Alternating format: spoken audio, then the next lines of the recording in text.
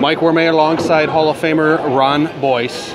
We have what appears to be a midget with the front nine. It's proprietor John Martorella. At his own bowling center, I believe, Mike. Yeah, I know he does struggle here, Ron, which we will see off to the left in the photograph. Yeah, he really does struggle at this alley.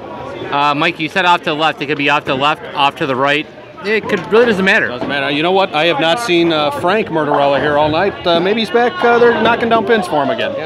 I did see a leaf blower in the back there. I'm not going to say what it was used for, but it could be used for what's happening right now on lane 7. There's a used air compressor out by the dumpster. I'm not sure if that came to play. Speaking of dumpsters, look at the guy on lane 7. Look at the size of that guy. Unbelievable. By the way, that's Rochester USBC President Mike Callen. You sure that's not Ron DeFrance? Might be. It's for the front 11. Everybody's stopping here. Yeah. There he goes. Nice follow through, Ron. How's it look? He's got it. He got it, yeah. Anywhere he wants to throw it, Mike, I got to tell you, it's going to be a strike. That guy likes money. 300 here! His doubles partner may shoot 150. I would go with the under. I'd go with the under. You know, I wonder what John Martorella would do if he yelled in the back of his approach right now.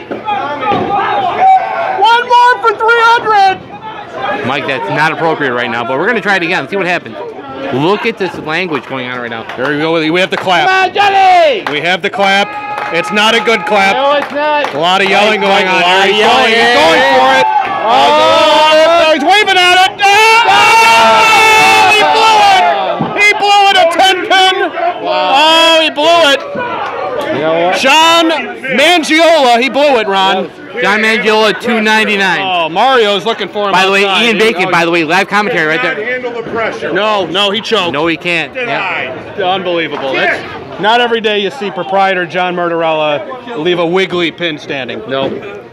But good try, though, anyway. John Martorella, $2.99. Better luck next time, midget.